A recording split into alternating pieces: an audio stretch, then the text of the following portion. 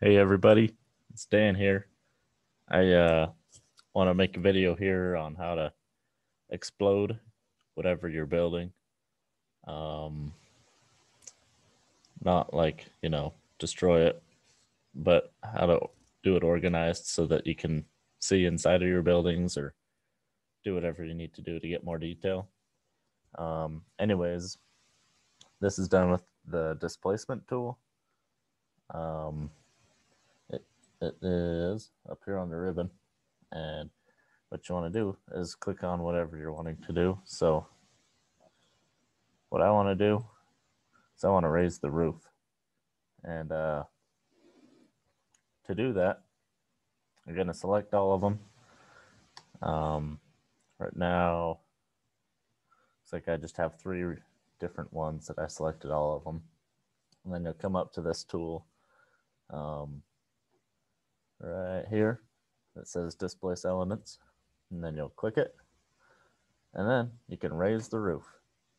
Okay, so then you go up, ta-da, and then from there you can kind of see inside each of these houses.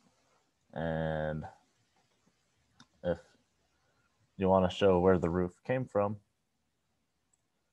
being raised, you just click the path button, and then you just start placing these paths all over wherever you want them.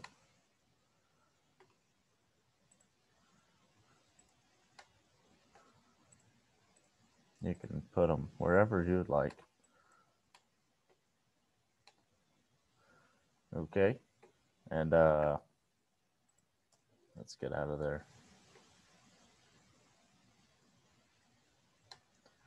You can do the same thing with, well, just about anything. So let's see if I can move some walls.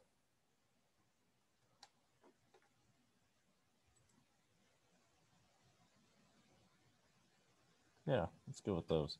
Then you come up here, click the same button, and then here it gives us our little arrows. We can just move those off to the side, and then see, ta-da, that's where those came from. We'll put our path on there, and that's about it. Now, if you lose track of things that you've moved and haven't moved, you come down to the bottom here. Then there's highlight displacement sets, and it takes a second. And there you can see the things that we moved in green. And I don't actually want to save those, so I'm gonna close that. And then I'm gonna click on one of the things I moved, and then just come over here to reset, put some back for you. Do the same here.